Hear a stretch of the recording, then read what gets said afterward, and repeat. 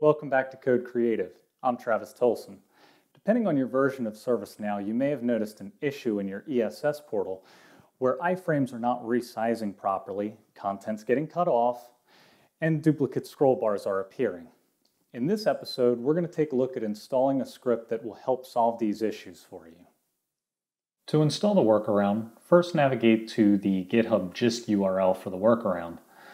Then we're going to go ahead and copy this script and carry it over to the ServiceNow instance we want to install it in.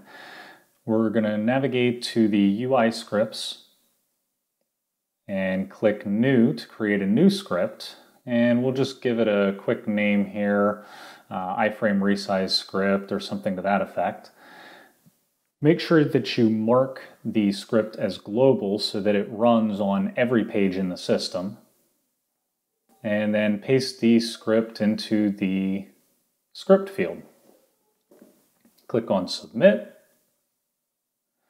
And then we'll go ahead and test it out in our ESS portal. And what you'll see is that the scroll bar in certain browsers, like older versions of IE, is still there along the side, but the iframe has expanded to fit the internal content. And this scroll bar can easily be removed by setting the overflow property to none on either the iframe or the internal content where that scroll bar appears.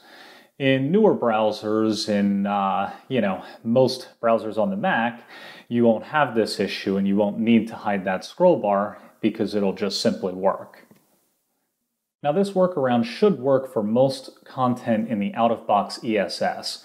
If you find that there's certain content that it's not working for, then you're going to need to make some changes to the script, and we'll cover that in a future video. So thanks for joining me. If you have any questions, feel free to leave it in the comments section or send me a message on Twitter or in the ServiceNow community.